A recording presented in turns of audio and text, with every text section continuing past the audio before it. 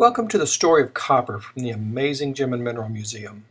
We're going to start our story with a couple of large glacial float nuggets from the U.S. state of Michigan. Those you can see in the upper part of this particular image. Those two big chunks right there, those are actually copper nuggets. They weigh about 17 pounds apiece, and they were brought down by glaciers into the U.S. state of Michigan from somewhere up in Canada, where they were actually brought up from the earth in a magma into a lava flow. You can see some of the natural copper formations and native copper in the front. But when copper interacts with water and starts weathering down and it gets hydrated and weathered down, it actually turns into a carbonate and forms malachite, which is what you're seeing here. You'll notice that strange looking formation in the center is actually a natural formation of copper turning into the green malachite. And on the two edges you can see the visions of the natural malachite, where the copper kind of bubbles up and interacts with the water and turns into the malachite gem material. One interesting specimen that we have here is actually what we call copper-fied wood. This is a piece of wood that would normally be petrified wood, but because there was far more copper in the ground where this was forming up, there was far more copper than silicone, and the copper actually took the place of the cellulose of the wood, and it copper-fied the wood, if you will. It caused the copper-fied wood, as opposed to petrified wood, it's just simply full of copper rather than silicone. But as the copper weathers down further from the malachite, it will actually turn into azurite, the blue stone. And you can see this, the large chunk that's there in the middle towards the upper part of the picture. You can see the green and the blue in that particular piece. And in the lower section, you've got the blue nodules that are actually the blue azurite that are forming up on the green malachite.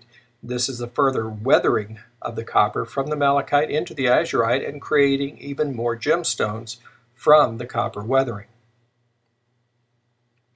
And if the copper is weathering down in an environment that's heavy with aluminum and phosphorus, we will get a phosphate, and actually the copper will turn into turquoise, and this is how we get turquoise, and also why turquoise is often found in conjunction with copper mines, such as in Nevada and Arizona and many places around the world.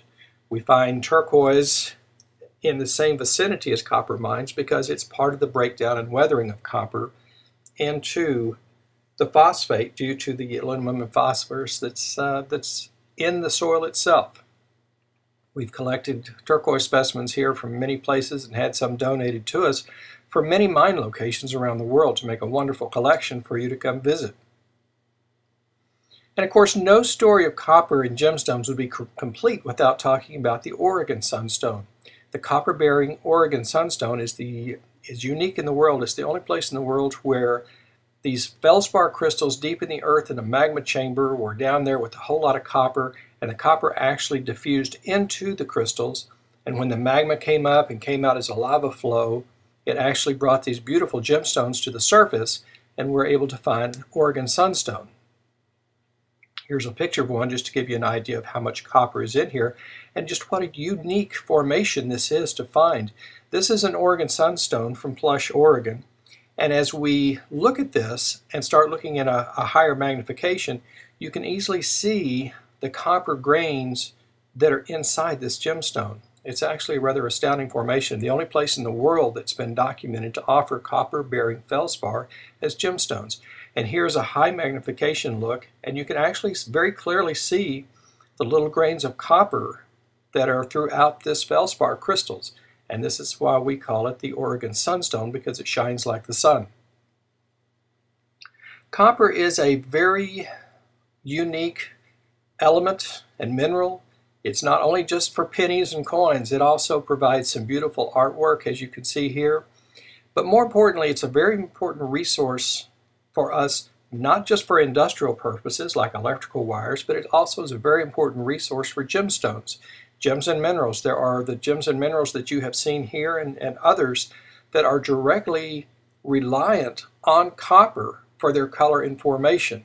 We have these at the amazing Gem and Mineral Museum. This has been the display for the month. Each month we're going to tell a story of a new element, a new mineral, a new gemstone. Every month we'll tell a new story, and we certainly invite you to come by and visit us here in Helotes, Texas, or visit our website at amazingmuseum.com, or contact us at the info@amazingmuseum.com.